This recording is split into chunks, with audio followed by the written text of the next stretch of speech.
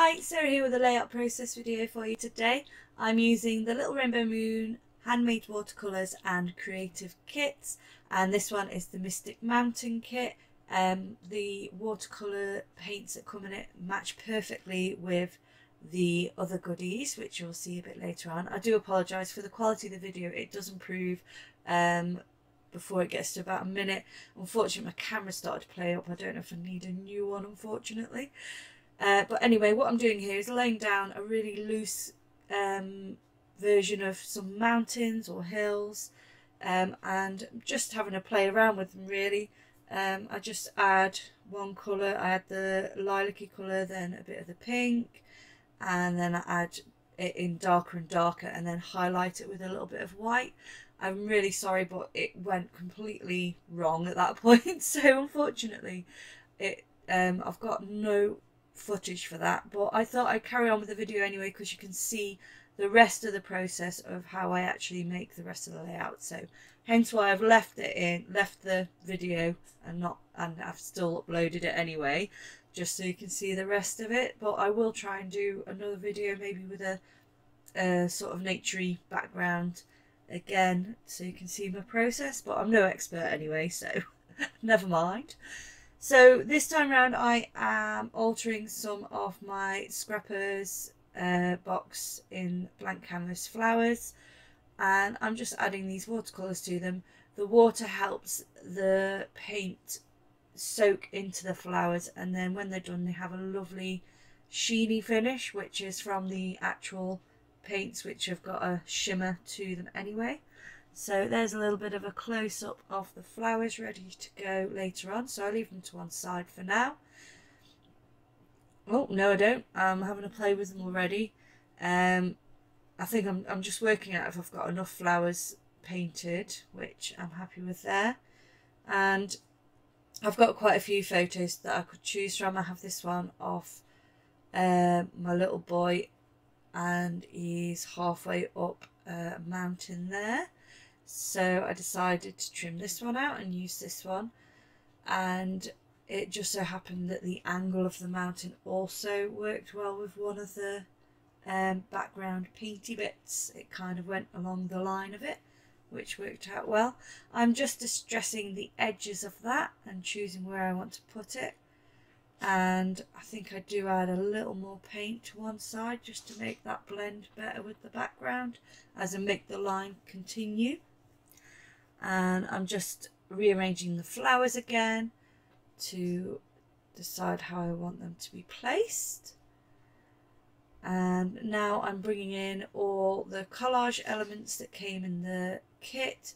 There's lots and lots of goodies. They're all things that match in with the watercolours.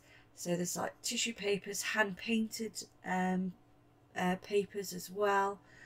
There's always lots of lovely things in these kits, and of course I will link them below.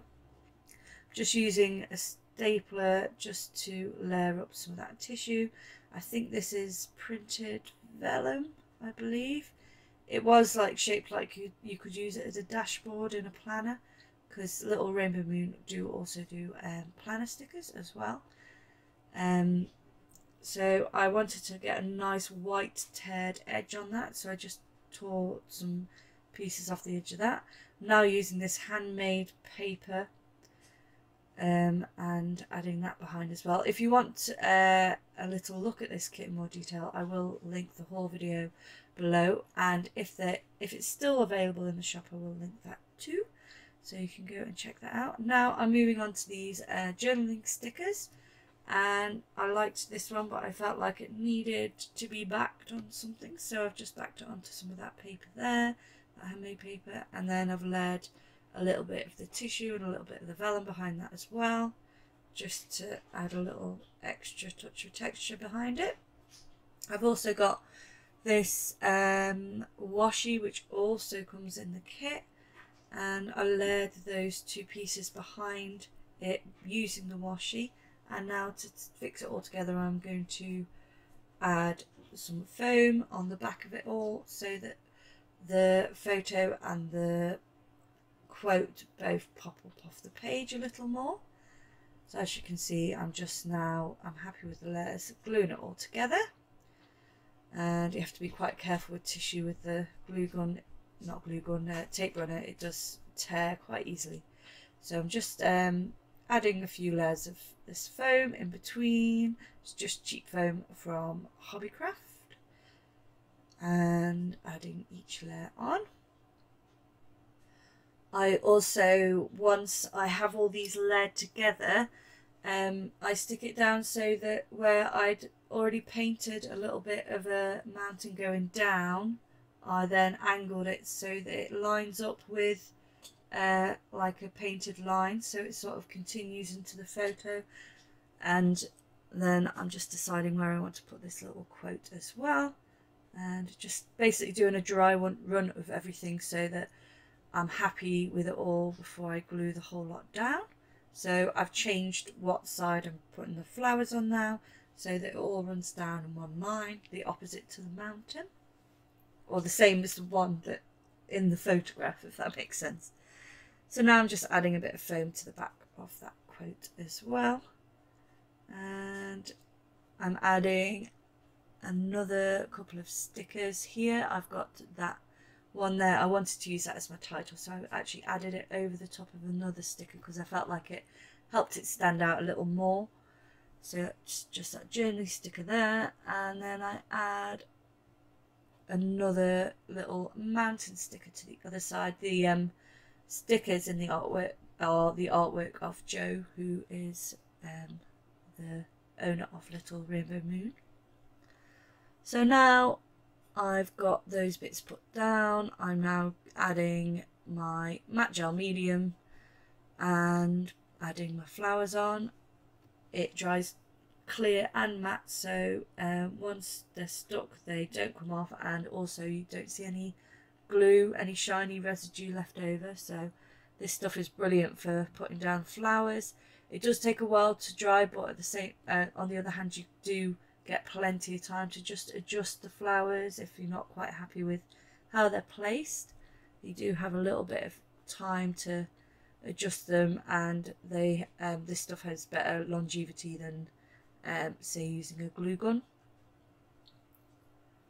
So I'm just adding a little glue to these rosebuds and then tucking them underneath the other flowers, and just choosing carefully what direction I want the little rosebuds to go in to try and draw the eye into the centre of the page.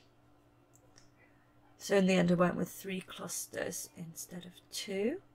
And now I'm just adding a little more paint, just emphasising that line going through up the page, and just adding a spot here and there just to tie it in as well.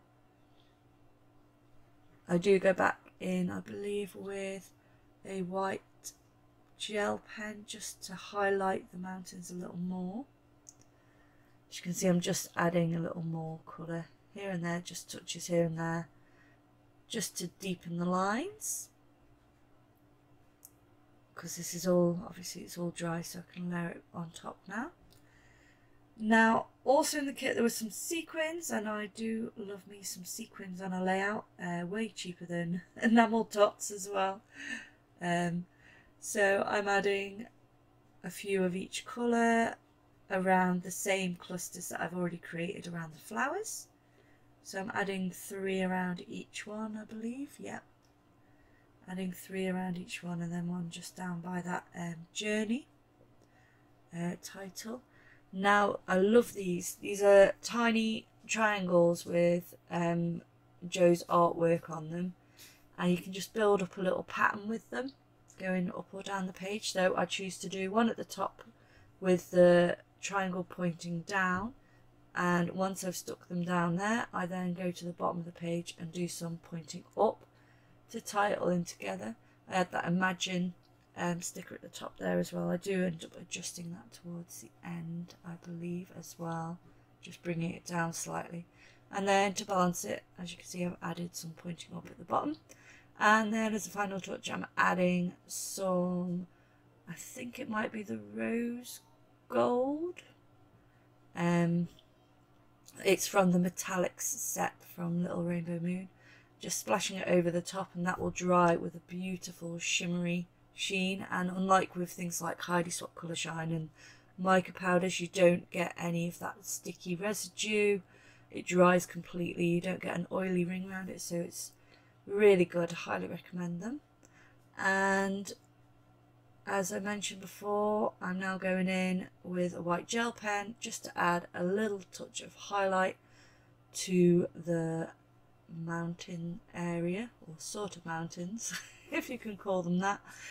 And I also wanted to add a little more stark white because the stickers have stark white in them. The photograph has quite a bright white in it, whereas the actual layout doesn't. So to kind of draw it all together, I'm adding some gesso and water, so it's nicely brought down on a fan brush, and just splashing it here and there onto my layout. I just test out how fluid it is on the tissue over the top of the photograph, just so I know how it's going to behave before I put it actually directly on my layout. And I think I am pretty much done now. So thanks for joining me today.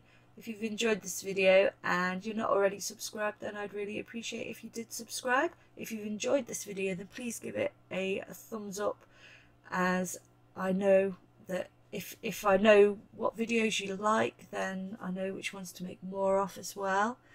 And I will of course link my flowers, Manxy Cat Bloom flowers, as well as the Little Rainbow Moon shop and this kit, if there's any left, in the links below.